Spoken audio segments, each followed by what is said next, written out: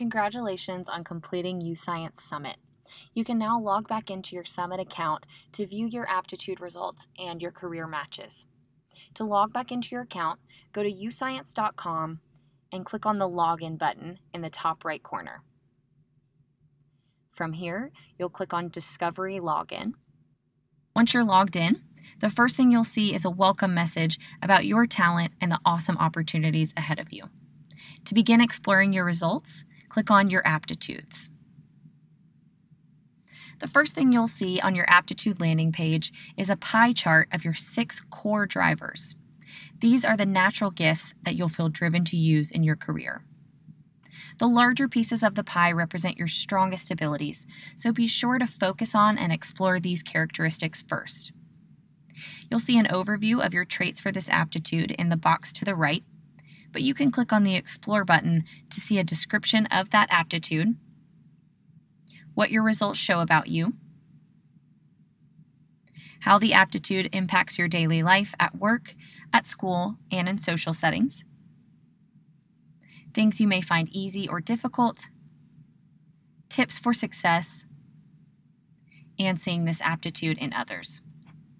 As you explore your results, be sure to bookmark descriptions that describe you well by clicking on the heart icon next to the description.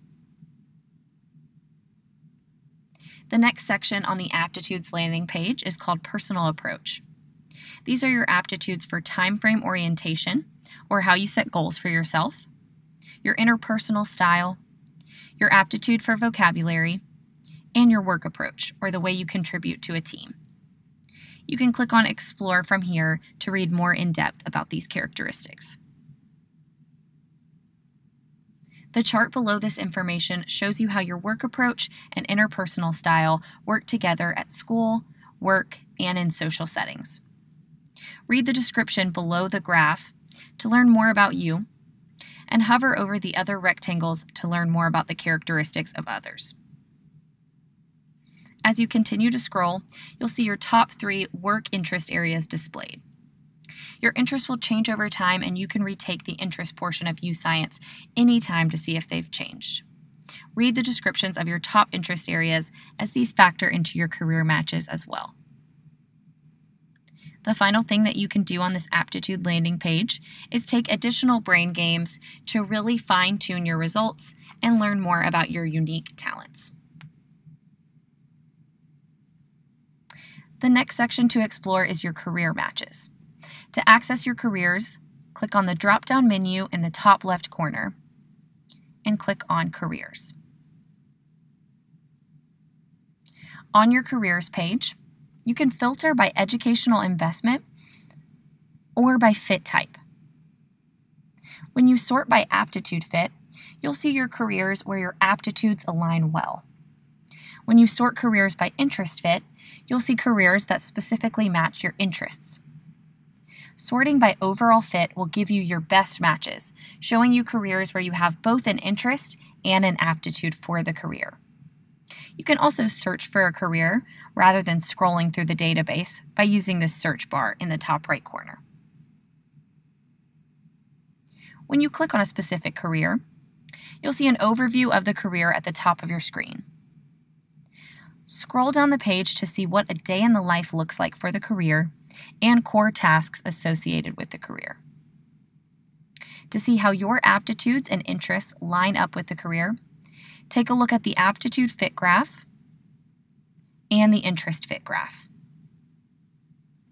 Keep scrolling to see related careers, education requirements, and best majors or career programs. Next, see expected job openings and salary information. Have a specific location in mind? Click on a state to see more detailed information on job openings within that state.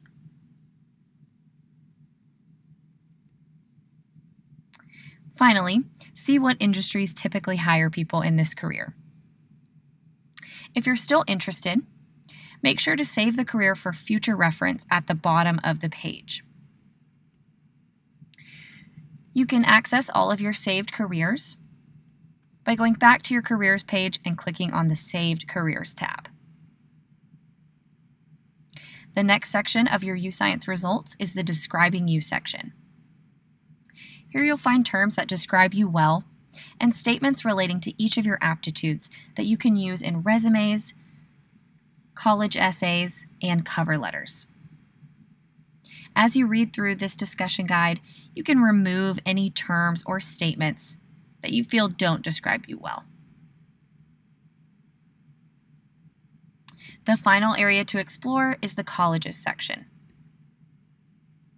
This section is especially important if you're a junior or a senior in high school and you're planning on visiting or applying to colleges soon. There are different ways to filter your search. You can filter by duration, location, distance, or cost. After you filter your choices, you can select a specific college to learn more about it. The information provided includes various statistics about the school, including cost, admissions rate, and student demographics. As you scroll, you can also see average graduation rates for the college, as well as the admissions criteria they use when selecting students. Next, see financial information and fees for attending this school, and finally, undergraduate majors that are offered. If there's a particular career that you're interested in, check and see that the major or majors associated with that career are offered at the specific colleges you're exploring. And if you're ready to take the next step, be sure to save that school by clicking on the Save School button at the bottom of the screen. Enjoy exploring your results, and don't forget to share them with a parent or guardian.